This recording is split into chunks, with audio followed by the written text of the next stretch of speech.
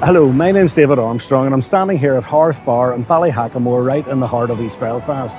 I was brought up around here and I've lived here with my family for many years. Now, I wasn't really brought up with traditional music, but for some reason I've always loved it. And for the last number of years, I've been learning how to play the Uilleann pipes. And as part of that, we've been running a regular traditional music session here in Hearth every Thursday night. It's been a great success locally, and it's really confirmed for me that there's a real appetite for traditional music in this part of the city. So I'm delighted therefore that for the first time ever, our little session here is being included in the Belfast Tradfest Session Trail. Now, Tradfest is a brilliant organisation that tries to promote the beauty and the benefits of traditional music in all its forms, and does so, I have to say, in a very inclusive manner.